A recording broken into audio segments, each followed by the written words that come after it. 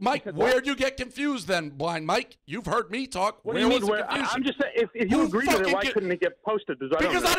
Because Mike, we have a long history. Whether the person's crazy or whatever, I get that in the blog. Shut up, Mike. I get all that, but I'm saying you agree. Shut the fuck up. You get right or wrong. People write articles about it because you're the author. You've written one thing, Mike. You're a nothing here. I don't want you leading those very important battles with you. I don't fucking trust you. How hard is that to see that I don't want you leading Barstool into battles when you've been here for a fucking minute and I don't trust you? So, all right. So the question goes to you, Blind Mike. You called me a pussy, say I have no balls. I hate you so much. I should fire you. You want me to fire you? I don't. Okay. So then, I think the apology should be you have to come here to New York and kiss my feet. Then you can keep your job. We'll get you a train ticket. We'll get you here. Kiss my feet. Say I'm sorry. You can go back to your show. Other than that, you're fired.